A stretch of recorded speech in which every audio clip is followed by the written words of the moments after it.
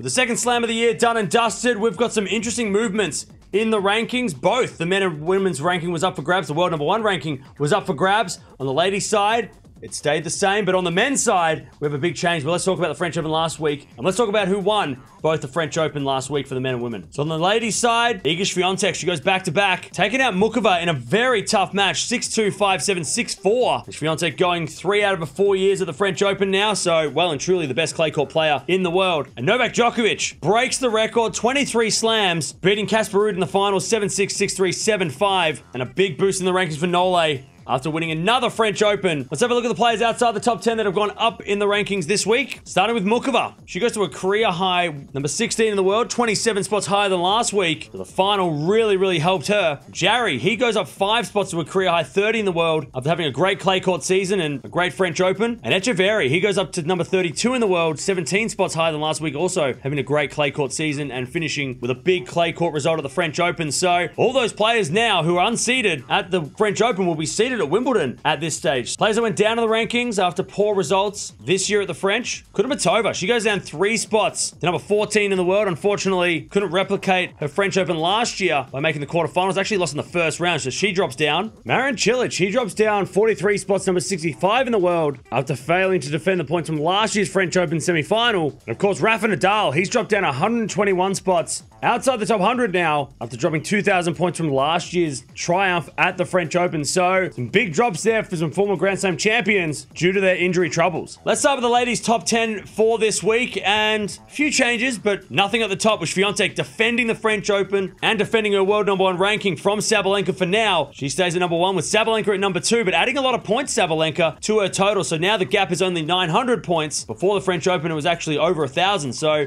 Wimbledon could be really interesting. But we have a change in the middle there with Pegula going down 2 spots to number 5, allowing Rybakina and Garcia to go up. And Rybakina now at number 3 in the world, career high for her. And it's official, the big 3 of women's tennis is now completed. But for how long? Because Garcia is at number 4, but just a little bit behind. And of course, Pegula at number 5. Another change in the middle there with Jabeur going up 1 spot to number 6, pushing Goff down to number 7. Goff, of course, last year's finalist, lost a lot of points. And Jabeur last year lost in the first round, so she gained a lot of points. Zachary stays in there at number 8. But Kasatkina, she drops down 2 spots outside the top 10, making way for Kvitova, who actually didn't play that well at the French Open. She gets a rise up to number 9. And Haddad Maia, the first Brazilian woman in the Open era to make the top 10 by making the semifinals of French Open, goes up 4 spots into that number 10 spot. And as I said, Kasatkina got pushed out. So interesting to see the top 10 going into Wimbledon. And of course, a lot of those names can actually play on the grass. Over to the race of the finals now, and some big changes there as well. Nothing at the top though, because Sabalenka stays up there with her semi-final from the French, keeping her on top. But Swiatek, she goes ahead of Rybakina now, adding 2,000 points thanks to winning the French Open. Rybakina dropped down to number 3.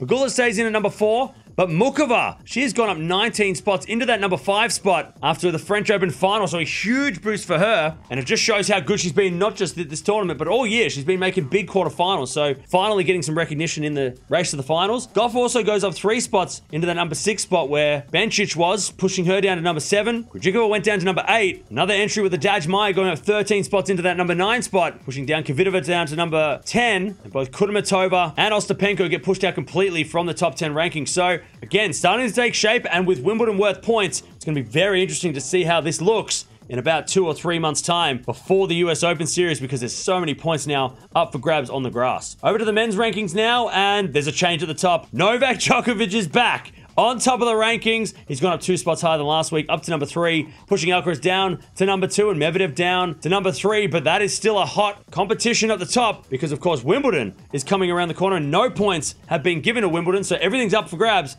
for that number 1 spot. But Djokovic takes it back after losing it after he lost early in Rome before the French Open. Ruud stays at number 4 because he did replicate what he did last year, just ahead of Tsitsipas at number 5. Rune stays at 6, ahead of Rublev at number 7. Fritz still stays at number 8. Sinner at number 9. But Khachanov, after making another run at a slam, this time the quarterfinals of the French Open, he goes ahead of FAA, pushing him out of the top 10 and returning to the top 10 himself. So not too many changes in the middle there for the top 10, but massive change at the top. And again, that number 1 ranking is still not locked in for Djokovic. We could get a change before Wimbledon if Alcaraz does start to go good on the grass. Having a look over on the race of the finals now, and things again starting to take shape. And Djokovic is now on top of the race of the finals. After winning the French Open, he's now won 2 slams this year and added a lot of points to his total, pushing Medvedev down to number 2 and Alcaraz down to number 3. Tsitsipas stays down at that number 4 spot, but another change in the middle with Runa making the quarterfinals of the French, going up to number 5, pushing Sinner down to number 6. Rublev goes down to number 7, and Casper Ruud, he jumps into the top 10, 7 spots higher than last week at number 8, pushing Fritz down to number 9. Hashanov goes down to number 10 in the race to the finals, and Norrie gets pushed out of the top 10 completely. So some big changes there in the race to the finals, and Djokovic is only really one Grand Slam away from qualifying for the finals. So if he does happen to win Wimbledon, he might actually be the first player to qualify for the ATP Finals at the end of the year. So there you have it, a lot to cover with the French Open. Of course, when there's a Grand Slam, there's always massive changes. The world number 1 ranking was on the line for both the men and the women, which never happens.